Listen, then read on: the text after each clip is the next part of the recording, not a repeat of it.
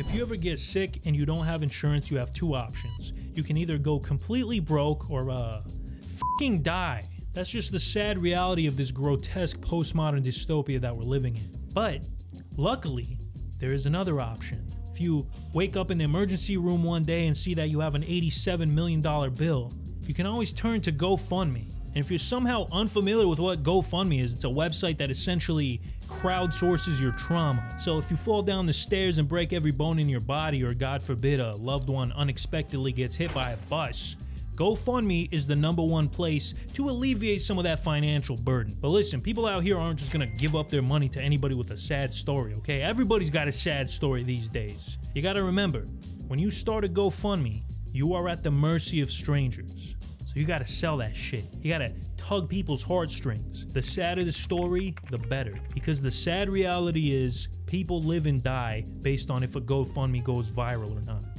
And the sadder reality is, a lot of people are willing to exploit this. And that's what this video is about, the biggest frauds, scammers, and degenerates on GoFundMe. You can find all sorts of stuff on GoFundMe, from kids with leukemia, to homeless people trying to get back on their feet, to my dumbass Facebook friend Crystal, who was trying to get people to donate to her trip to Finland. Bitch, if you need to crowdsource your vacation, maybe you should stay at home. If I'm gonna donate to anyone on this website, it's gonna be a homeless, crack-addicted, autistic baby with AIDS. Sorry, I got a little bit sidetracked, but the point I'm trying to make is there is a lot of stupid GoFundMes out there, and I think it would be fun to talk about some of them before this video gets really dark. Let's see, first we got a woman who's using her children as props to fund her boob job. Girl just trying to make it out the trailer park, I guess. Next, we got the frat boy who trashed an Airbnb and tried to crowdsource to pay for the damages. Hey y'all, it's me, Braden here. So, the brothers at Delta Gamma Nu rented a nice Airbnb in the Hamptons for New Year's Eve. And to say the least, things got out of control. Now we owe the landlord $5,000 in damages. It's moments like these when the community can really come together and help each other out. So we made a GoFundMe page to help raise the money. Oh, damn, bro, I used to be in a frat. I really hope I didn't act like that. But I probably did. And next we got what I think is not just the dumbest GoFundMe in history, but possibly one of the stupidest things I've ever seen in my life. Somebody actually made a GoFundMe called "Let's Get Kylie Jenner to $1 billion." I guess this was back when she had $900 million and they wanted her to be a billionaire. This actually made me physically ill. I really hope that this is a joke or something, but the possibility that it's real is making me depressed. From December 22nd, 2018 until January 25th, 2019 was the longest government shutdown in US history at 35 days. The reason for the shutdown is that President Trump really wanted to build that wall. Build that wall, build that wall, build that wall, build that wall, build that wall, build that wall, build that wall. He wanted $5.7 billion to build the wall, and Democrats gave him a counteroffer of $0. Unable to agree, the whole government shut down for 35 days straight. It was pretty obvious that this wall wasn't going to get built, so one man decided to take matters into his own hands. In December of 2018, an Iraq War veteran named Brian Colfage created a GoFundMe with the extremely ambitious goal of $1 billion. And the only reason he set it to $1 billion was because that was the maximum amount that you could do on GoFundMe. He originally wanted it to be $5 billion. In the first 3 days alone, they already raised $7 million. And after 6 months, that number increased to $25 million from 300,000 donors, making it the most successful GoFundMe in history. But it was still a long ways away from the $1 billion goal. So Colfage decided to shut it down and instead create a non-profit called We Build the Wall, Inc., along with former Trump advisor Steve Bannon. The people who donated to the GoFundMe now had a choice. They could either opt in to redirecting the funds from the GoFundMe to this new nonprofit, or they could get a full refund. Most people chose not to get a refund and gave their money to Colfage's new nonprofit. So now our boys Colfage and Bannon had tens of millions of dollars at their disposal. It was finally time to build that wall, and the crazy mother suckers actually did it. Kind of. They started building a portion of it in New Mexico and put up about half a mile of it before being ordered to stop by the local government. A New Mexico mayor says a private group that started building part of a U.S.-Mexico border wall has been ordered to stop. The group, named We Build the Wall, started building the structure without authority or any building permits from the city. Okay, a little bit of a setback, but they also built another 3.5-mile section in Texas, which is currently in danger of falling apart. See, the schlemiels who built it put it too close to the Rio Grande River. According to civil engineers, when the river rises, it will likely attack those areas where the foundation is exposed, further weakening the support of the fence and potentially causing portions to fall into the Rio Grande. Even Donald Trump himself was pissed off at this wall. He tweeted, "I disagree with doing this very small, tiny section of the wall in a tricky area by a private group which raised money by ads. It was only done to make me look bad and perhaps now doesn't even work." Clearly things weren't going according to plan, but hey, at least something was being done. And the donations kept coming in because despite a rocky start, people still trusted Kolfage. He was a true patriot who wanted nothing more than to keep his country safe. I mean, the guy wasn't even paying himself. On the We Build the Wall website, Kolfage clearly states, "I will personally not take a penny of compensations from these donations." And to his credit, the dude was true to his word. He did not take a penny. He took $350,000. And he wasn't the only one. Steve Bannon also took hundreds of thousands for himself. Basically, Bannon ran donations through a network of shell companies and nonprofits to make it look legit. Then he deposited the money directly in their bank accounts as payments. Classic money laundering stuff. And our boy Ryan Kolfage was living it up in Miami. He allegedly used those funds to buy a white Range Rover and a boat with like 37 Trump flags on it. And listen, you can't really blame the guy, okay? Because his wife is InstaThought and OnlyFans model Ashley Kolfage. So I've only squirted one time, and it was with this one dude, and I'm like, did I? So I was mortified. I thought I peed on him. Bro, this is a real clip of this man's wife. So it's starting to make a lot more sense now. It's hard to hold down a woman like that with only one arm. It's just funny because Brian was trying to put out this conservative family man war hero image. Meanwhile, his wife is going on Instagram talking about squirting on other dudes. You love to see it. Anyways, it wouldn't be long before multiple members of the nonprofit were charged with tax fraud, wire fraud, and money laundering. Luckily, Steve Bannon would get a nice presidential pardon and get off scot-free. But our boy Brian wouldn't be so lucky. Prosecutors wanted his ass. At first, he denied all the charges and made a post on Instagram saying this quote, "Corrupt assholes are coming for anyone that supported Trump at a high level. They want to shut us up and keep us from building more wall." His wife also made a post saying she wasn't worried because they knew the truth. But pretty soon, Brian started changing his tune, later making a statement saying, "I induced donors to opt to the new project in part through the misrepresentation that I would not take a profit from We Build the Wall or take a salary or compensation. I knowingly and willingly conspired to receive money from the donations." Now, as of today, he still has yet to be sentenced, and we don't know what's gonna happen to him, but I'm pretty sure he was pissed when Trump didn't pardon him. And I'm sorry, I hate to keep bringing up this dude's wife because it doesn't really have anything to do with this, but this is the last TikTok she posted. "I don't trust these hoes. Up until then, I'ma fuck my exes. But if I feel reckless, check my DMs, fill my gas list." If you know anything about Young Gravy, you know bro's going through it right now. Like, I almost feel sorry for this guy because he's such a schlemiel, but let's move on.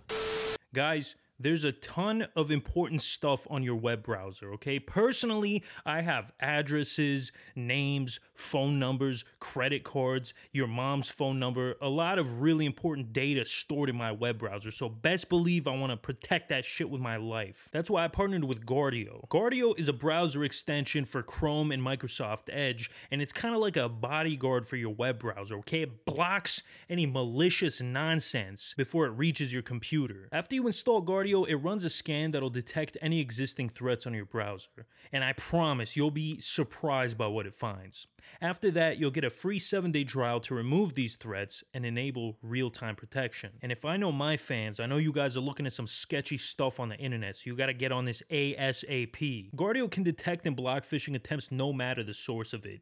Email, Google, social media, a certain website with the initials PH. Oh, and not only that, it also blocks harmful websites, malware, and dangerous downloads. Don't trust Google or Microsoft to keep your browsing data safe. Are you freaking kidding me? Those schmucks? And you can't even trust two-factor authentication anymore, okay? Linux Tech Tips, one of the biggest channels on YouTube, just had his channel hijacked by some crypto scam, okay? And Linus Tech, he's a smart guy, but I'm smarter because I use Guard.io, so that wouldn't happen to me. As a matter of fact, they actually researched this specific crypto scam a few months before Linus fell for it, and they're the only ones to detect and block the malware which caused it. So guys, go and get Guard.io right now and protect yourself online. Never be scammed by a Nigerian prince ever again. Right now, you can get Guard.io for you and 4 additional family members at no extra cost and 20% off your monthly subscription. Just go to guard.io/Dantavius or click the link in the description. Again, that's guard.io/Dantavius or the link in the description. Thank you, Guard.io, for supporting me in these difficult times. Let's get back to the video. The Worst Mother of the Year award goes to my ex-wife, but this woman is a close second. In 2016, Blake Morrison was diagnosed with an aggressive form of leukemia, and the doctors didn't give him long to live. Blake made a list of things he wanted to do before he got sick, but Victoria wasn't exactly rolling in dough. So she started a GoFundMe for her son called Blake's Bucket List. She quickly met her goal of $1,000, but unfortunately Blake didn't make it. Just a few months after the GoFundMe was posted, Victoria posted on Facebook that Blake passed away and that he was cremated, which was news to Blake, who was very much alive and very much not sick with leukemia. Now, to be fair, Blake did have some kind of disease at one point. It might have been leukemia, I don't know. But doctors caught it early, and by the time of his death, he was completely free of it. But that didn't stop his mom from cashing in on the sympathy of having a sick kid. She had convinced everyone around her, from friends to family to teachers, to Blake himself, that he was terminally ill and at death's door. Classic case of Munchausen by proxy. When police found out about her little scheme, she was arrested for child neglect and later sentenced to 5 years in prison.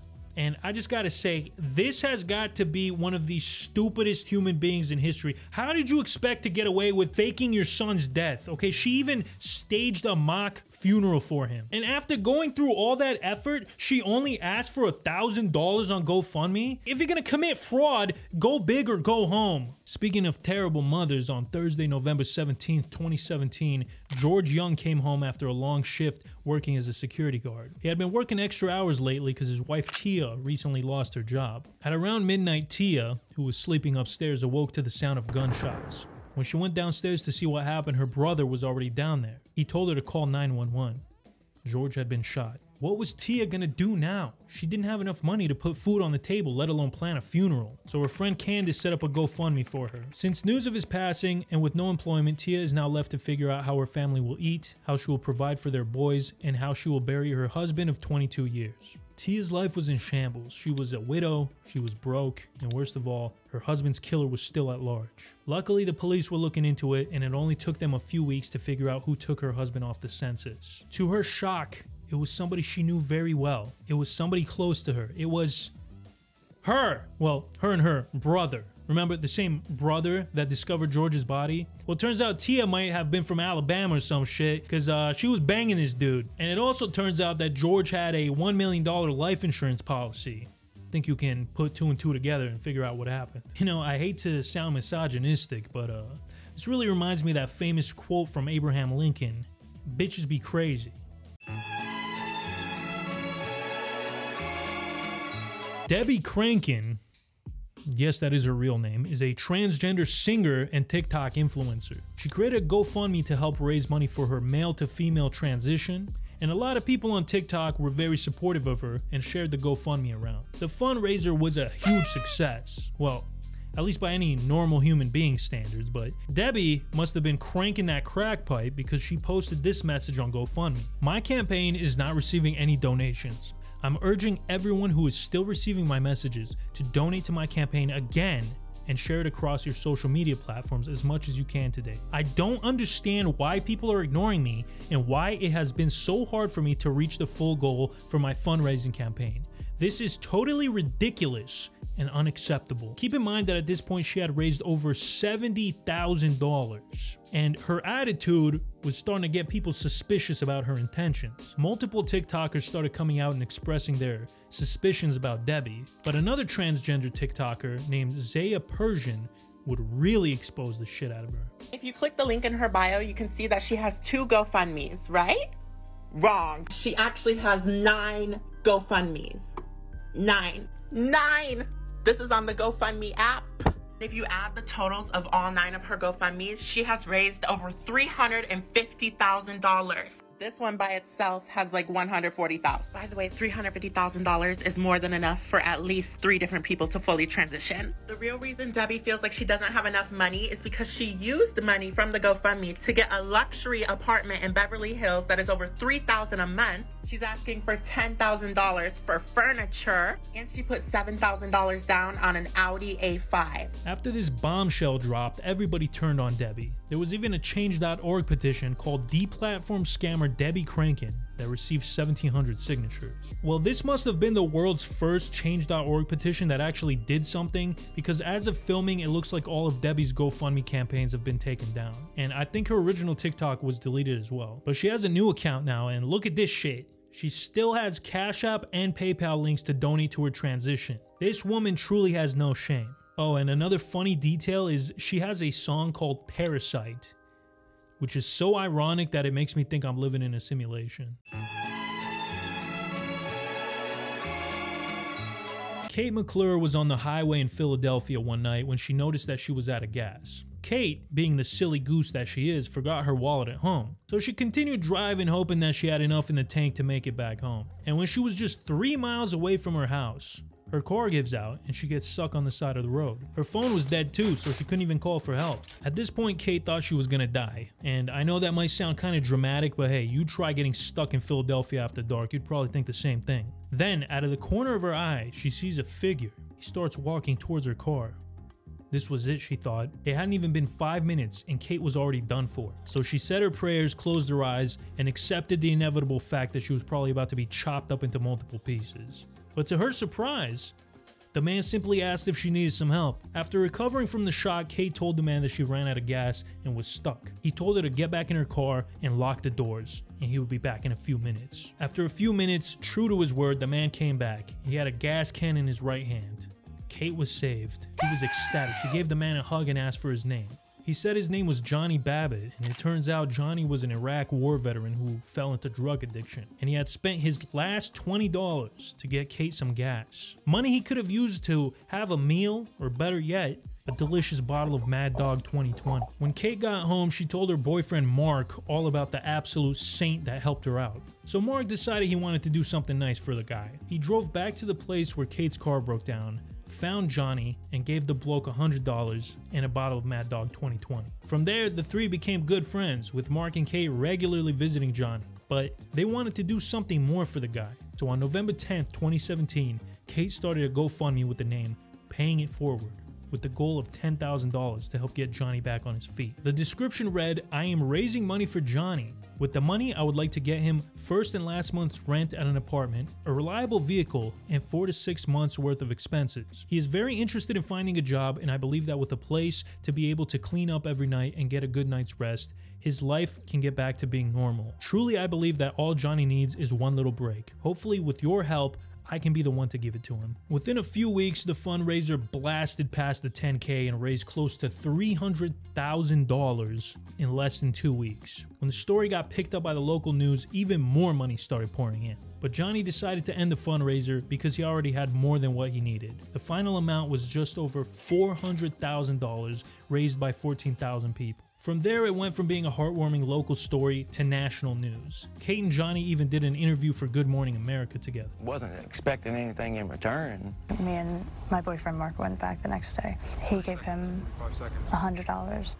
I was ecstatic. What if we started a GoFundMe for this guy? We set it up in the car on the way home. Less than a week ago, Johnny was sleeping under a bridge. Today, he's been given what he calls a second chance. When asked what he wanted to do with the money, Johnny Babbitt responded that, "This money was given to help me. Why not help other people in similar situations, or people that are actively helping other people in different situations?" Everybody out there is facing some kind of struggle, so if I can touch their life the way mine was touched, it'd be an amazing feeling. Wow. What a heartwarming story.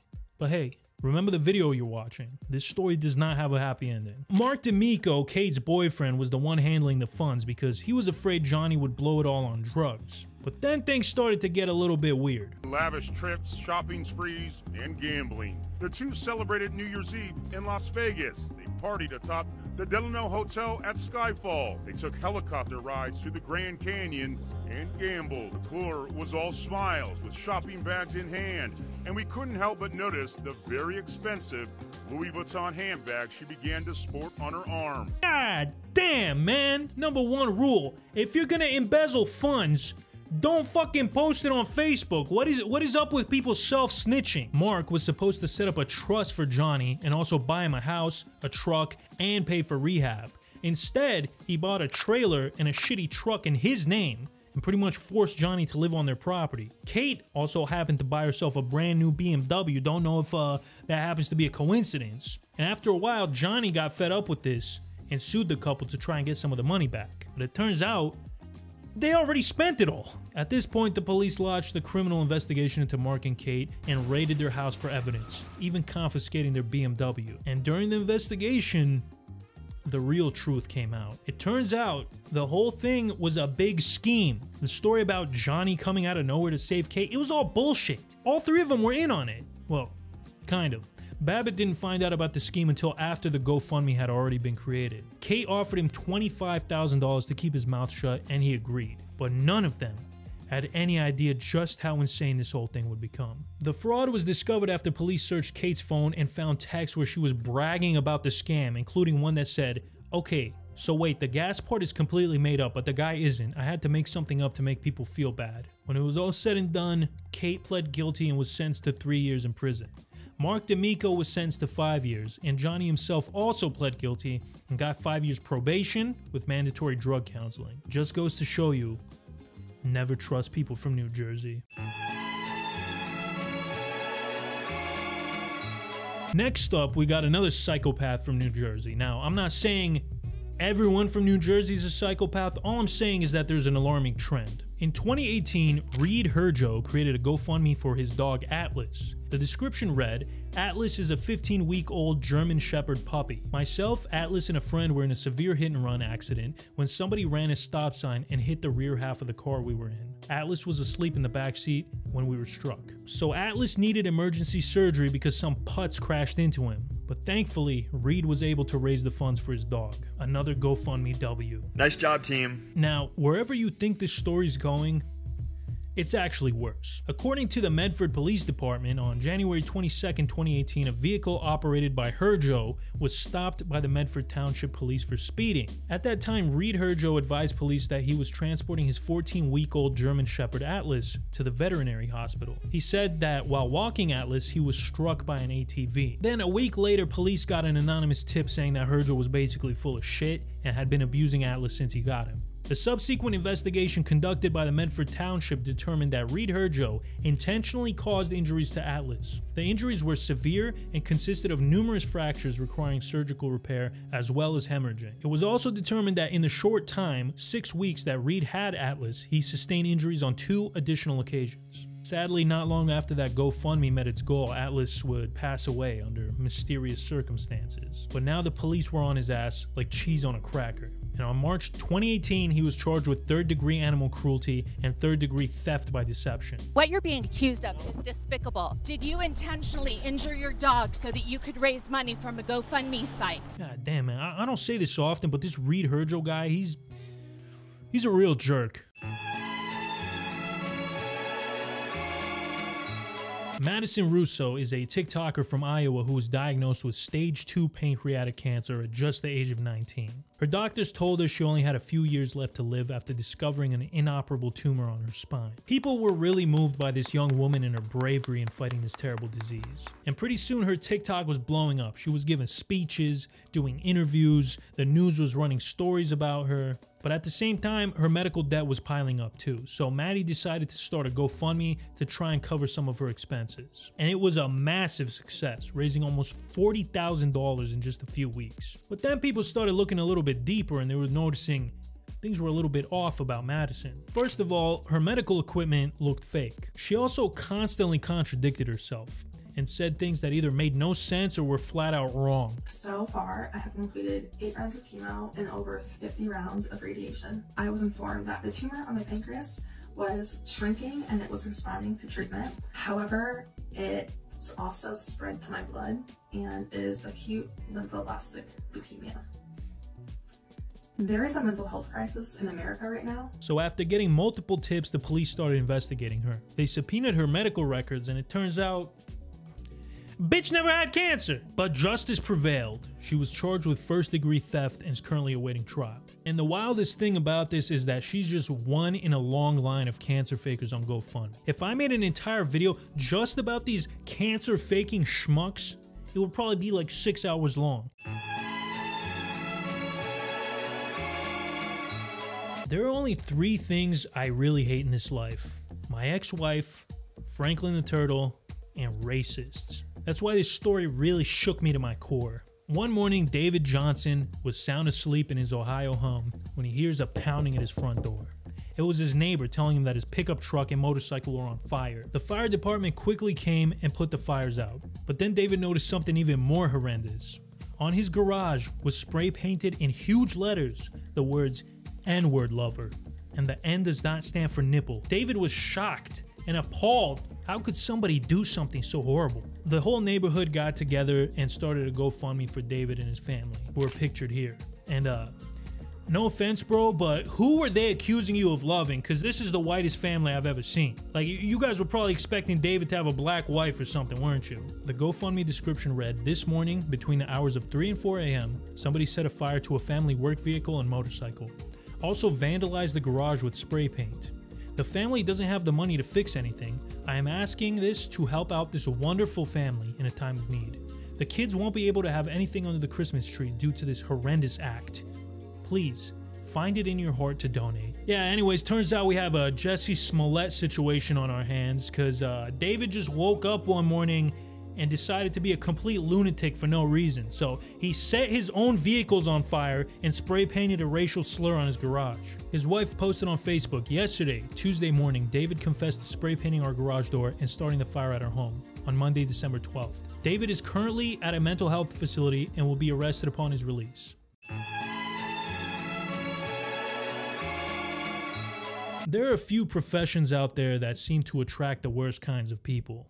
Right at the top of that list is local radio DJ, which is right above used car salesman and YouTuber. J.G. Spooner worked as a host for the radio show 92.3 The Fan in Cleveland, Ohio. But when he wasn't on the air, Spooner was moonlighting as a sociopathic scumbag. In February of 2015, Spooner came across the GoFundMe of a childhood friend of his named Allison. The campaign had only raised a measly $700, so JG, being the philanthropist that he was, offered to use his name to boost the campaign. Allison agreed and Spooner took control of the GoFundMe, which brought in over $7,000 in about a week. But the thing is, Allison never saw any of that money, and when she reached out to JG about why she wasn't getting any of it, he blamed it on GoFundMe. But after a few months of back and forth, Allison's family eventually called the police, who found out that Spooner had been funneling money directly into his own bank account. So Spooner was arrested on July of 2015 and charged with money laundering and conspiracy to commit wire fraud. And it gets even worse, because while he was out on bail,